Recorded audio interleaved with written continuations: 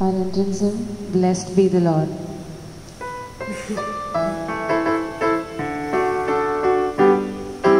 Blessed be the Lord, blessed be the Lord, the God of mercy, the God who saves. I shall not fear the dark of night, nor the arrows that flies by day. He will release me from the hands of sinful ones. He will protect me from their wicked hands. Beneath the shadow of his wings I will rejoice, to find a dwelling place secure. Blessed be the Lord, blessed be the Lord, the God of mercy, the God who saves. I shall not fear the dark of night, nor the arrows that flies by day. Now this Mass we shall be praying for all your personal intentions. In the name of the Father, and of the Son, and of the Holy Spirit. Amen. The grace of our Lord Jesus Christ, the love of God, and the communion of the Holy Spirit be with you all. And with your spirit. My dear brothers and sisters, let us first acknowledge our sins and so prepare ourselves to celebrate the sacred mysteries.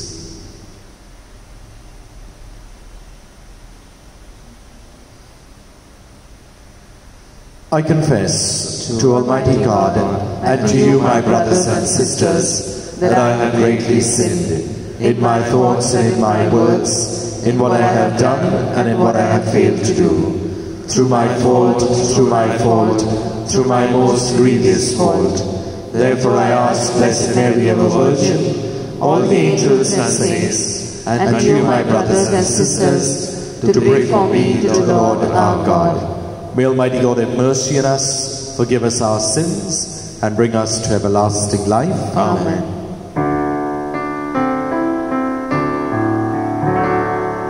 Lord have mercy.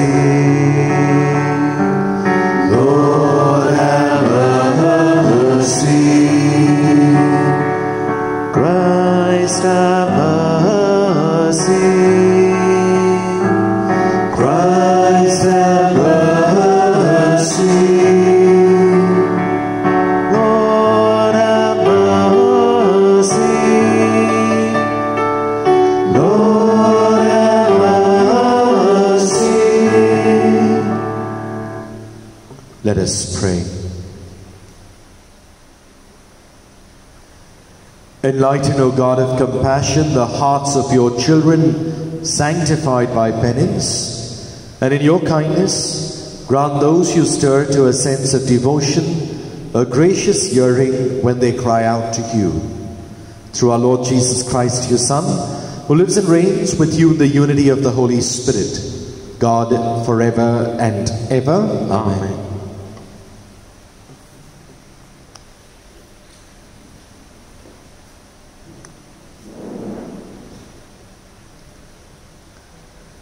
A reading from the prophet Daniel. In those days Nebuchadnezzar answered and said to them, Is it true, O Shadrach, Meshach, and Abednego, that you do not serve my gods or worship the golden image that I have set up?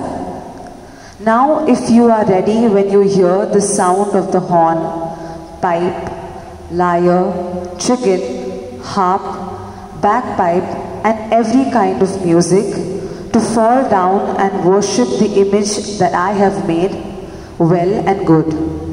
But if you do not worship, you shall immediately be cast into a burning fiery furnace. And who is the God who will deliver you out of my hands? Shadrach, Meshach, and Abednego answered and said to the king, O Nebuchadnezzar, we have no need to answer you in this matter. If this be so, our God whom we serve is able to deliver us from the burning fiery furnace and he will deliver us out of your hand, O king.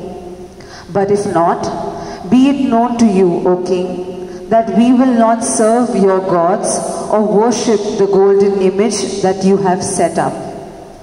Then Nebuchadnezzar was filled with fury, and the expression of his face was changed against Shadrach, Meshach, and Abednego. He ordered the furnace heated 7 times more than it was usually heated. And he ordered some of the mighty men of his army to bind Shadrach, Meshach, and Abednego, and to cast them into the burning fiery furnace. Then King Nebuchadnezzar was astonished and rose up in haste. He declared to his counselors, "Did we not cast 3 men bound into the fire?" They answered and said to the king, "True, O king."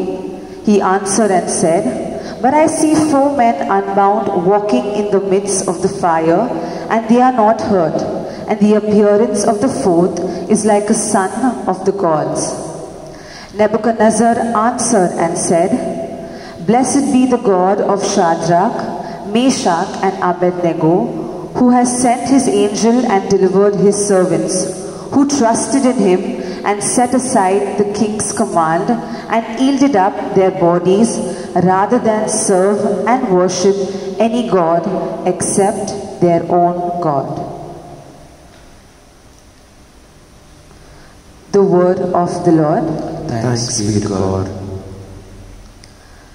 Our response is, "You are to be praised and highly exalted forever."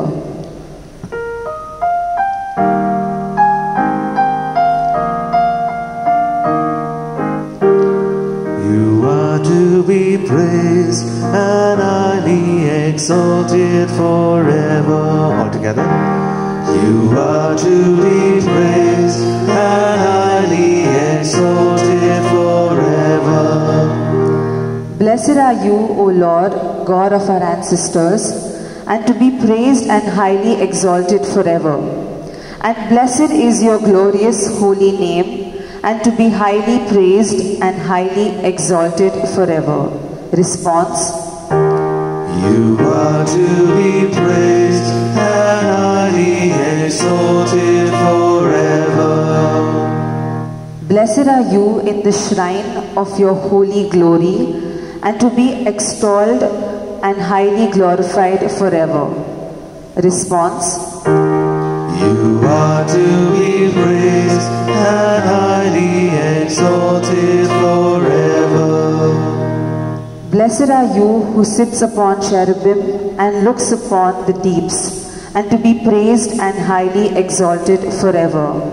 Response: You are to be praised and highly exalted forever. Blessed are you upon the throne of your kingdom, and to be extolled and highly exalted forever. Response: You are to be praised and highly exalted forever. Blessed are you in the firmament of heaven, and to be sung and glorified forever. Response: You are to be praised and highly exalted forever.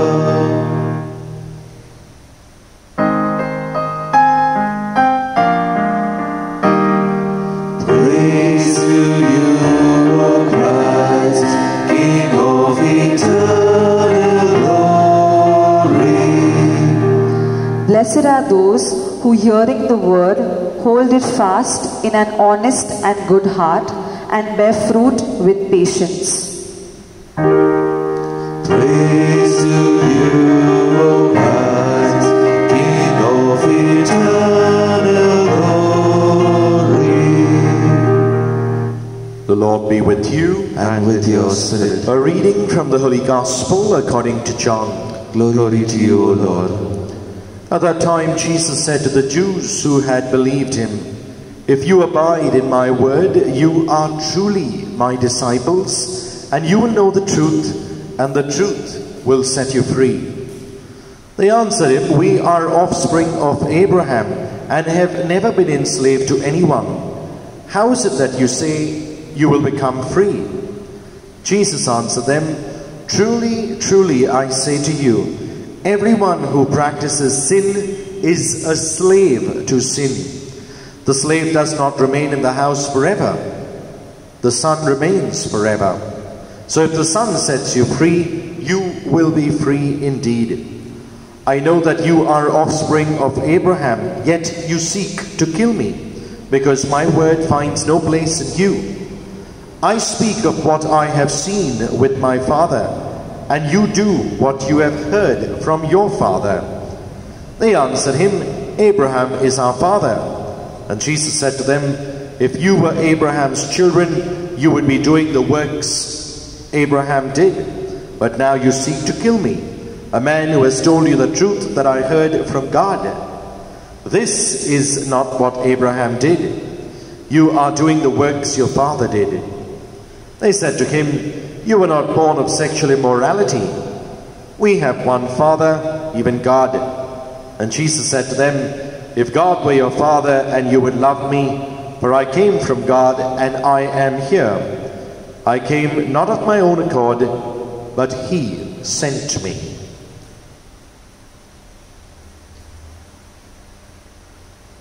The Gospel of the Lord.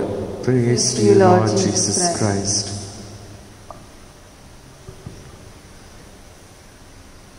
Quite a confusing gospel for us to be reflecting on this morning, my dear brothers and sisters. But just a couple of quick points that we can pick up from here. Number one, Jesus once again reiterates and re-emphasizes the fact that he has come from God, who is his Father. That there is this relationship that exists, something that the Jews could never ever digest, that Jesus was the Son of God. That refusal comes even till today by so many Jews, and therefore they missed out on that opportunity of acknowledging Jesus as the promised Messiah and Savior of the world. Secondly, he speaks about, "If you abide in my word, you are truly my disciples." That's the first condition. To be his disciples, we need to abide in his word. Do we make his word our own? And once we've made this word our own, do we allow this word to come alive in our lives? God's word nourishes us. God's word strengthens us. God's word inspires us. And therefore for us, the word is what is so important for us to make a connect with our own lives and with society. And thirdly, he goes on to say, "And then you will know the truth, and the truth will set you free." This is the truth, that he is the Son of God. And when we can accept this truth, indeed, we are free persons, because then we are not attached to sin anymore. So long as we are attached to sin, we are in denial of the very presence of God in our lives. Perhaps we allow the evil one to make an entry and reside there. And that's the reason why we become slaves to sin. And Jesus has come to set us free from this kind of a slavery. The choice is left entirely up to us. Do we want to accept the truth and indeed be free, or do we continue to be slaves to sin?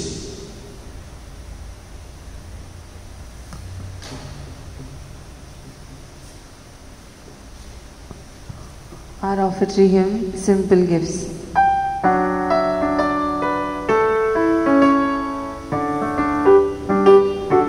Simple gifts we bring before the table of God. Simple gifts we offer as a present to God.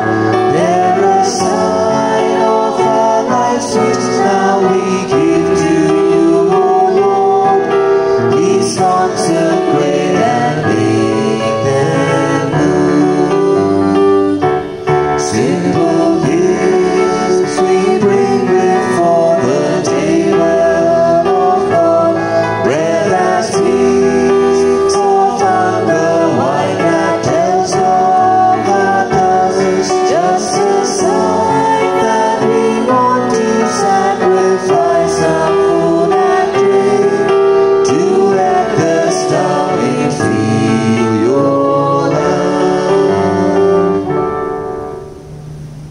brothers and sisters, that my sacrifice and yours may be acceptable to God the Almighty Father.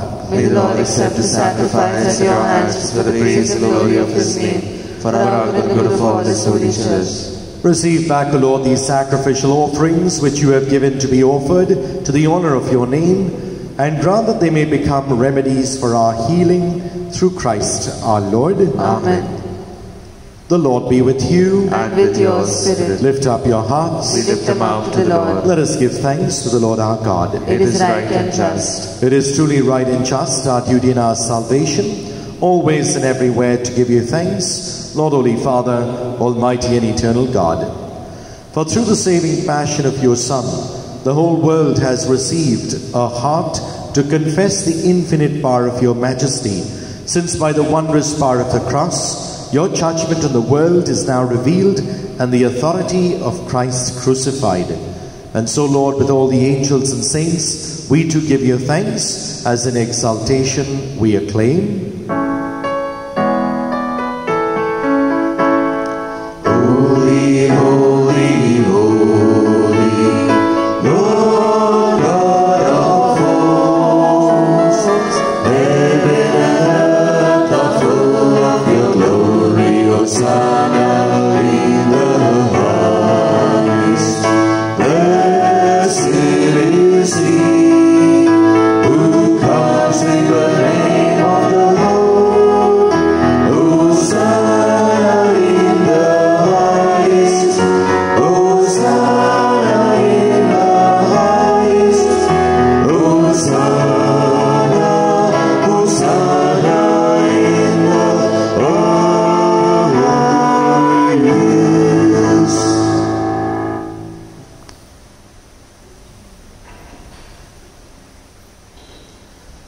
You are indeed holy, O Lord, the font of all holiness. Make holy, therefore, these gifts, we pray, by sending down your Spirit upon them like the dewfall, so that they may become for us the body and blood of our Lord Jesus Christ.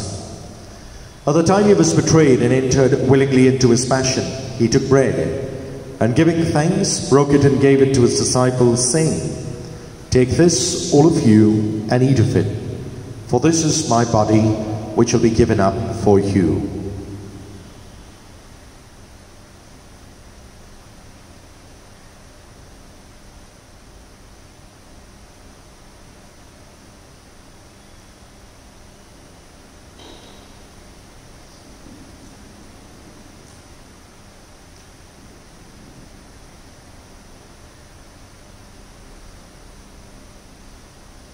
In a similar way, when supper was ended, he took the chalice, and once more giving thanks, he gave it to his disciples, saying, "Take this, all of you, and drink from it. For this is the chalice of my blood, the blood of the new and eternal covenant, which will be poured out for you and for many, for the forgiveness of sins. Do this in memory of me."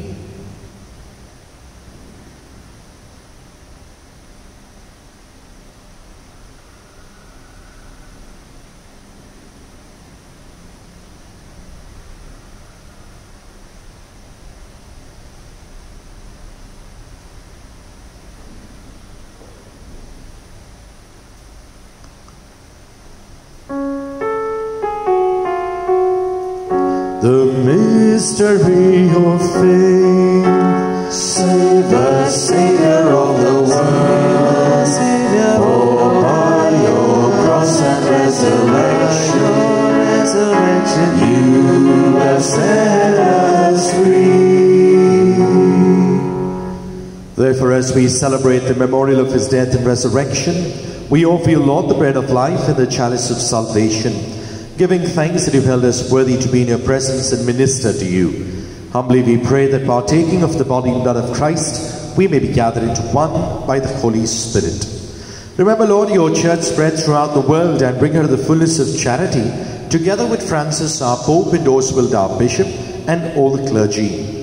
Remember also our brothers and sisters who have fallen asleep in the hope of the resurrection, and all who have died in your mercy. Welcome them into the light of your face. Have mercy on us all, we pray, that with the Blessed Virgin Mary, Mother of God, with Blessed Joseph, her spouse, with the blessed apostles, and all the saints who have pleased you throughout the ages, we may merit to be co-heirs to eternal life, and may praise and glorify you through your Son, Jesus Christ. Through him and with him and in him, O God, Almighty Father, in the unity of the Holy Spirit, all glory and honor is yours, forever and ever.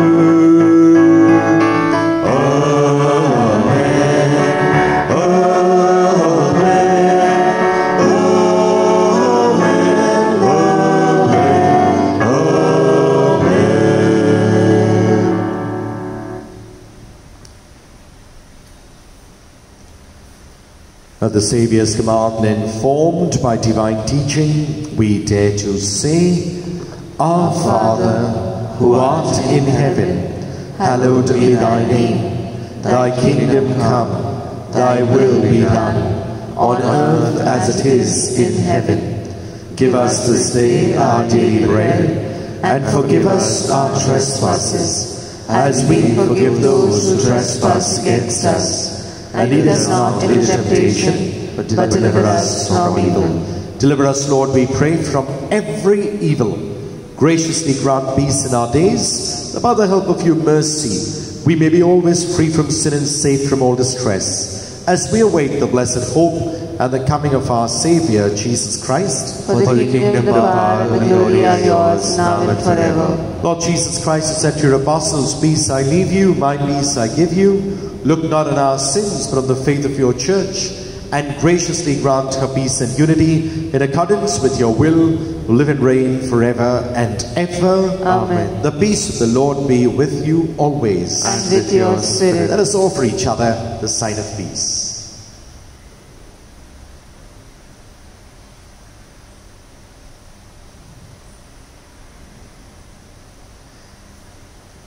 Lamb of God, you take away the sins of the world, have mercy on us. Lamb of God, you take away the sins of the world, have mercy on us. Lamb of God, you take away the sins of the world, grant us peace.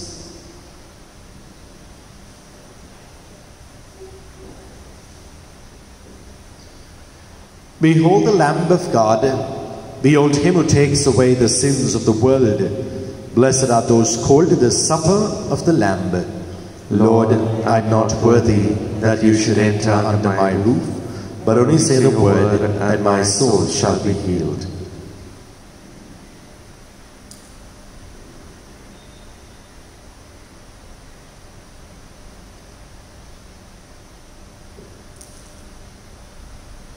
An act of spiritual communion. O Lord Jesus, since I cannot now receive you in your sacramental presence, I beg you to come spiritually into my soul to enrich me with your holy grace and make me truly your own forever. O Jesus, living in Mary, come and live in me in the spirit of your holiness, in the fullness of your power, in the communion of your mysteries, in the perfection of your ways.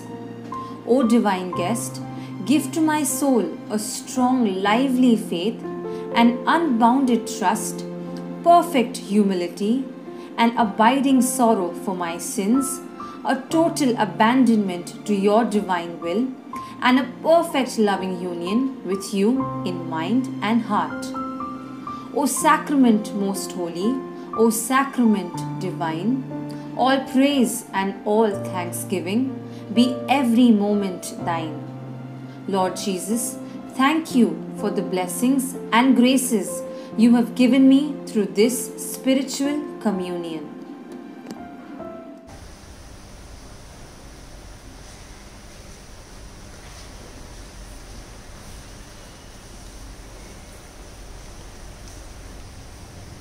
Our communion hymn, Greater Love and Friendship.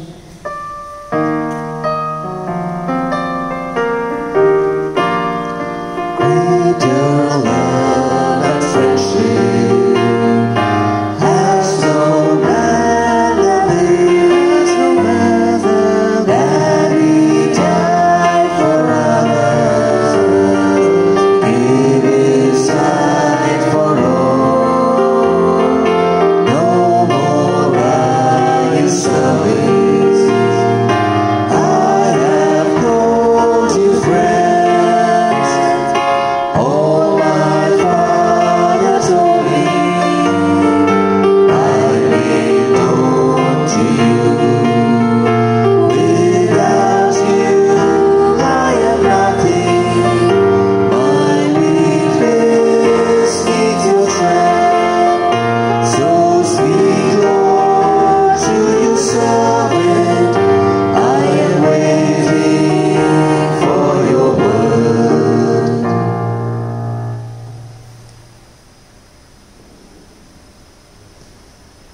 Let us pray. May the mysteries we have received, O Lord, bring us heavenly medicine, that they may purge all evil from our heart and strengthen us with eternal protection through Christ our Lord. Amen. Prayer for relief from the coronavirus. Almighty and merciful God, who show your love to all creation everywhere, hear graciously the prayers we make for all those affected by the coronavirus in various parts of the world. We come before you asking for an efficacious control of the outbreak, for a healing of those affected, for the victims and their families. We thank you for blessing the efforts of our research scientists working on the development of a vaccine. We pray that these vaccines will be effective in combating the virus and its mutants and in controlling the spread of the pandemic. We pray that the vaccine be available for all our people, even the poor and those in rural areas. We pray for doctors, nurses, and health workers who are in the front line of this battle, that they be kept safe and have the strength and courage to continue their heroic efforts. We pray for the government and health authorities that they take appropriate steps for the good of the people. We make this prayer through Christ our Lord. Amen. The Lord be with you. And with your spirit. And may the peace and blessing of Almighty God, the Father, the Son, and the Holy Spirit descend upon you and remain with you forever and ever. Amen. Go and announce the gospel of the Lord. Thanks be to God. Our recessional hymn, You Who Are Burdened.